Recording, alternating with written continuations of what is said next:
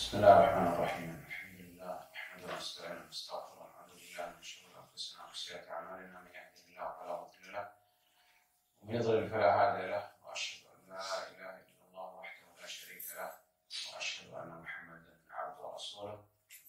نبدا باذن الله تعالى في هذا اليوم. اسال الله سبحانه وتعالى لي وللجميع التوفيق والسداد بدراسه كتاب منهج السالكين وتوضيح الفقه في الدين للشيخ العلامة عبد الرحمن بن ناصر بن سعدي رحمه الله تعالى. نعم. بسم الله الرحمن الرحيم. الحمد لله رب العالمين، والصلاة والسلام على نبينا محمد وعلى آله وصحبه أجمعين. ما بعد, then we start today in a series of lessons covering the book منهج السالكين وتوضيح الفقه في الدين. This book was authored by a scholar called Shaykh عبد الرحمن بن ناصر السعدي رحمه الله. لماذا ندرس الفقه؟ لو قال لنا قائل لماذا ندرس الفقه؟ نعم. Why should we study fiqh? If somebody was to ask us, why should we study fiqh? Why do you study fiqh? لأن العبادة لا تقبل إلا بالإخلاص والمتابعة لهدي النبي صلى الله عليه وسلم. الإخلاص، ولهذا ندرس التوحيد، والمتابعة لهدي النبي صلى الله عليه وسلم، ولهذا ندرس الفقه. نعم. Because an act of worship is not accepted by Allah except with two conditions. The first condition is al-ikhlas, and the second condition is mutaba', following the sunnah of the Prophet sallallahu alaihi wasallam. So when we say al-ikhlas, sincerity, then this is in studying aqidah and tawheed. When we say al-mutaba', following the sunnah of the Prophet sallallahu alaihi wasallam, for this reason we study fiqh. على ماذا يحتوي الفقه؟ يعني ندرس الفقه، ما هي الأبواب التي سوف ندرسها بإذن الله تعالى في الفقه؟ نعم. So the subject area of fiqh, what does it include? Which subjects do we cover and study when we talk about studying fiqh? الفقه والله أعلم ينقسم إلى قسمين. So fiqh, the study of fiqh, is divided into two categories. عبادات ومعاملات. نعم. Al-ibadat, which is the fiqh of the worship of Allah, the acts of worship, and then the other subject area is mu'amalat, i.e. those transactions that we do. وسوف يأتي معنا أن المعاملات يلحق بها شيء، لا إشكال بهذا. نعم. المعاملات سوف يلحق بها شيء ولا إشكال بهذا التقسيم. عبادات ومعاملات. نعم. So again, both these two types, there's ibadat, which is worship, and mu'amalat, which are transactions. في العبادات أركان الإسلام، ونضيف إلى أركان الإسلام كتاب الجهاد. نعم. And therefore, al-ibadat are the pillars of al-Islam. And also with the pillars of al-Islam is the chapter of jihad. يعني أبدأ بإذن الله تعالى بأركان الإسلام، شهادة أن لا إله إلا الله وأن محمدا عبده ورسوله. ثم في هذا شهادة أن لا إله إلا الله سنذكر كتاب الطهارة، لأنه لابد من طهارة الباطن قبل طهارة الظاهر، ولابد للصلاة من مفتاح الصلاة الطهارة. ثم بعد هذا نعم. So we begin first in the five pillars of Islam by studying Shahadat la ilaha illallah wa anna Muhammadan Rasulullah. And this is because, and in this is at-tahara, eye purification. So before we have the physical type of purification, we have to have the spiritual type of purification. And the prayer, it has its keys. And the key for the prayer is at-tahara, purification. ثم إذا تطهر الآن يصلي، فنأتي بكتاب الصلاة. So now if a person has purified himself, then the next thing he does is he prays. And therefore we come to the book of as-salat, prayer. ثم هناك من الصلوات ما تكون فرائض، ومن الصلوات ما تكون نوافل. نعم. And then from amongst the prayers are those prayers which are an obligation, fara'id, and there are also other prayers which are voluntary. ويذكر الفقهاء رحمهم الله تعالى بعد كتاب الصلاة كتاب الجنائز، لأن أكثر ما ينتفع به الإنسان بعد موته الصلاة عليه. نعم. And then the fuqaha rahimahumullah, they mention after the book of prayer, the book of salah, they mention the book of janais, the book of funerals, because the most that person benefits after his death is when people pray over him. ثم الزكاة. then after this, the chapter of Zakah, ثم الصيام، and then the chapter of fasting, ثم الحج، and then the chapter of Al-Hajj, pilgrimage, ثم الجهاد. and then after this, the chapter of Al-Jihad. إذا نبدأ الآن بكتاب الطهارة. So therefore, we want to begin now with the chapter of purification. لابد أن نعلم أن الطهارة تنقسم إلى قسمين. We have to know that purification, it is of two types. طهارة معنوية وطهارة حسية. Spiritual purification and physical purification. أهم ما يكون من الطهارة هي الطهارة المعنوية، أي تتطهر من الشرك. نعم. So the most important type of purification is the spiritual purification, meaning a person purifies himself from a shirk. إذا لابد من إخلاص الدين لله سبحانه وتعالى. So therefore, a person has to purify his religion for the sake of Allah. وإفراد الله سبحانه وتعالى بأنواع التوحيد الثلاثة. And to single out Allah Azza wa Jal with the three types of Tawheed. والبراءة من الشرك وأهله.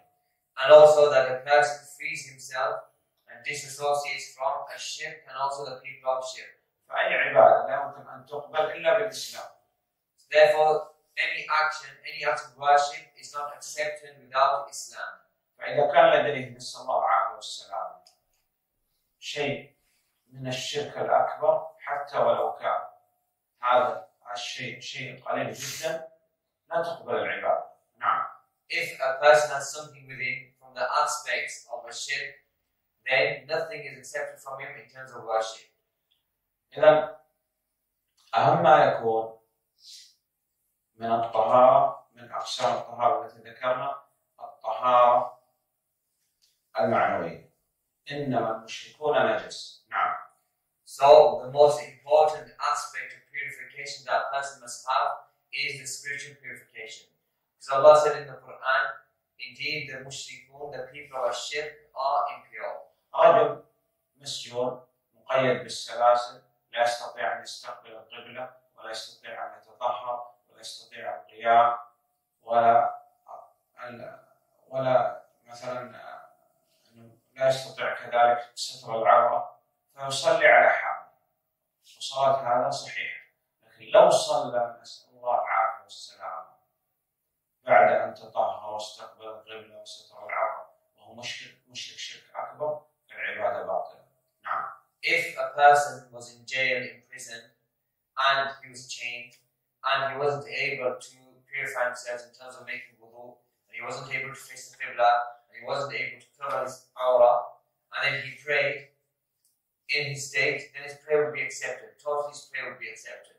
But if you have a situation of another person, and this person, he faces the qibla, and he purifies himself in terms of making wudu, and he covers his aura, but he prays and he's falling into shirk al-akbar, then none of his prayer is accepted.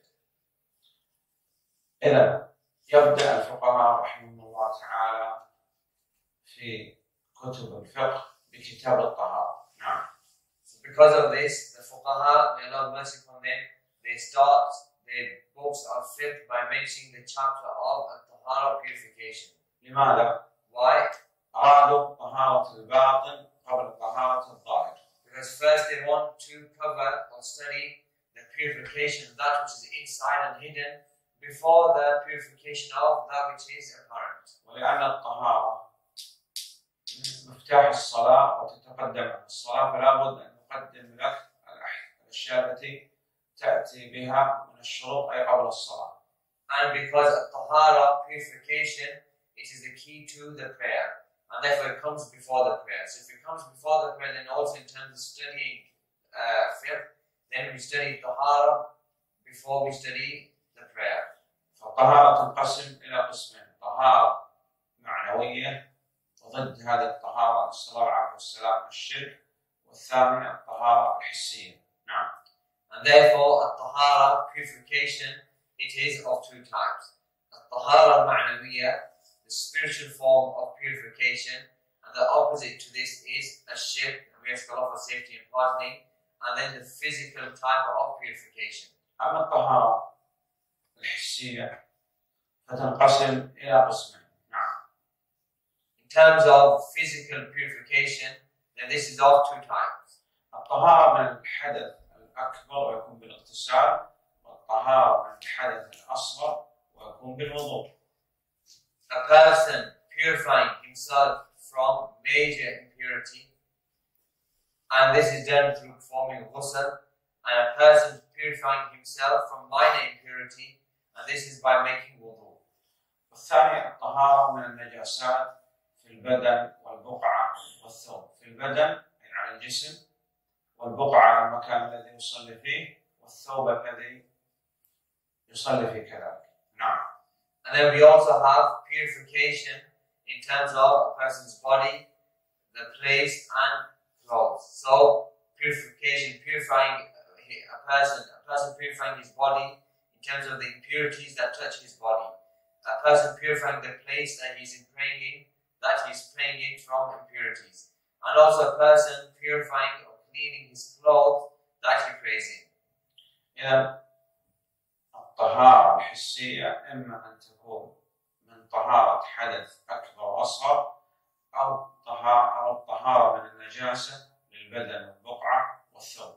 نعم. So once again, physical purification is either purification from major form of impurity or minor form of impurity, or a person purifying the place that he's praying in, or his body, or his clothes from any impurities. الطهارة الأصل أن تكون الطهارة بماذا؟ بالماء، هذا هو الأصل.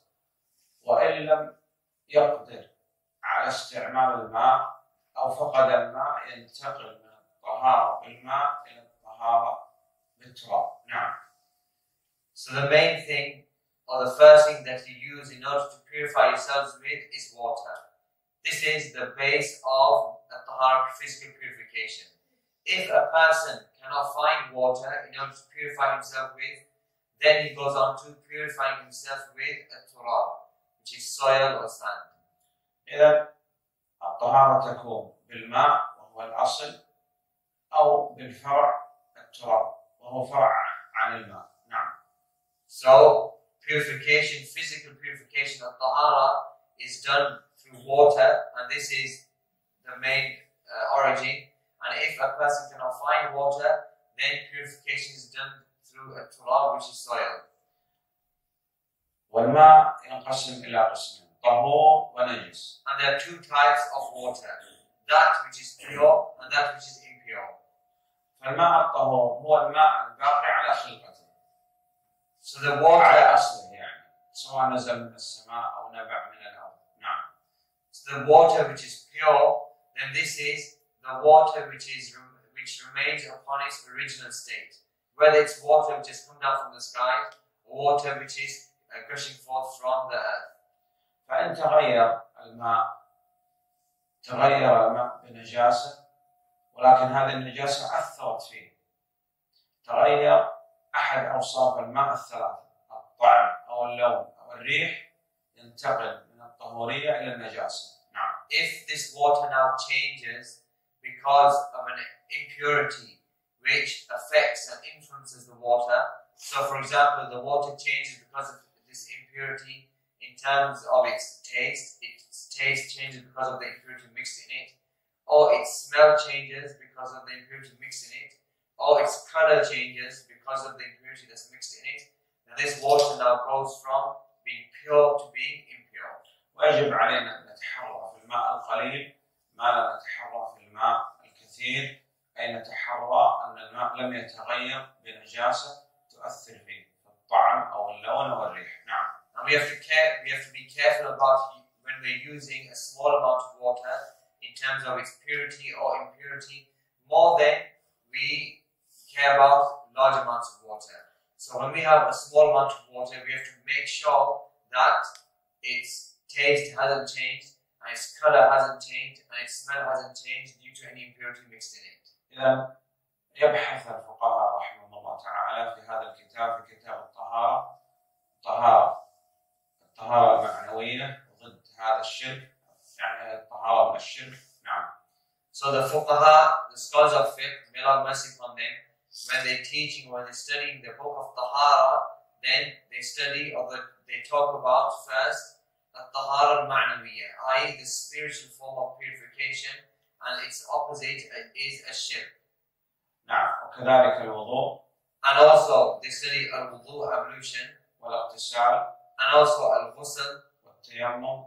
and also they study al-tayammum, والأشياء النجسة. and they also study those things which are impure, وكيفية تطهير البدن والبقعة والثوب. and how a person should purify his body and the place and his clothing, وأقسام المياه. and also the different types of water. والماء جوهر سيال، لابد أن يوضع في إناء، ولذلك يبحث الفقهاء أيضا في هذا الباب كتاب باب الآنية، يذكرون في هذا الكتاب باب الآنية. نعم. And within the book of At-Tahara, they always mention the chapter of utensils, and this is because water it is a liquid, it's a pure form of liquid, and therefore this liquid has to be contained in something, i.e. a utensil. So because of this, they also study the chapter of utensils.